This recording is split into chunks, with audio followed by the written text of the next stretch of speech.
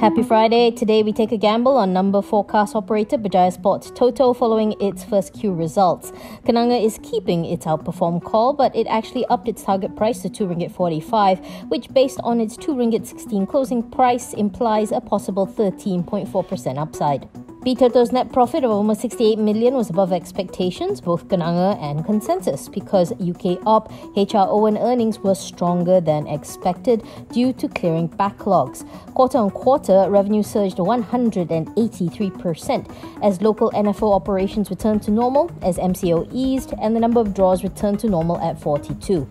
The recovery in ticket sales, 85% of pre-MCO levels, is encouraging, and Kenanga is comfortable with FY21 average ticket sales per draw being 19.2 million. The research house upgraded FY21 and 22 estimates by 6% and 1% to reflect strong HRO results and cash flow adjustment.